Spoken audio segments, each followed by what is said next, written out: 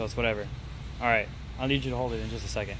But this is the old X pipe that I have off my old car, with the magnaflow resonator is in place and whatever. And this is a Ford Racing X pipe, 2.5 inches on both sides. So if you want to hold the camera, just face it there.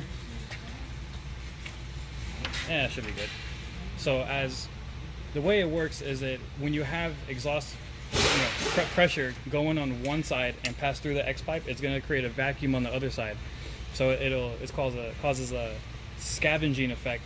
So as air goes through here, it's actually going to pull the air on this side and make it easier bank to bank as the engine's running. You know what I'm saying? So we got pressure going in here. It's actually going to hold a piece of paper up here. So just like that. Yeah. So pressure. Yeah. Oh, it popped out. It happens a lot.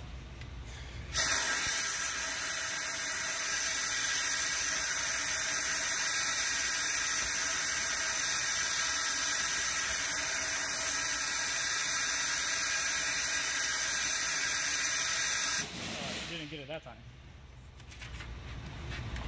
Oh, but it works. I don't even need that much pressure to hold it.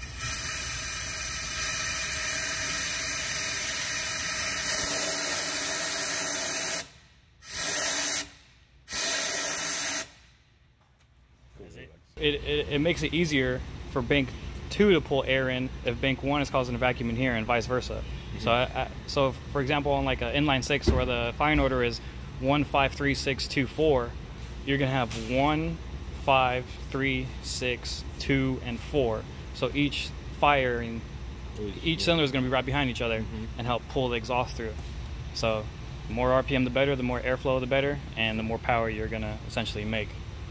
Yeah. So Hondas ain't really that big into it because it's only 4 cylinders, so what are you gonna do? Can't really do anything. That's about it. Well, yeah, that's it in a nutshell. That's about it. If anybody wants this, take it off my hands. Come get it. I don't care. Buy me Chick-fil-A and a Jers. I don't give a damn.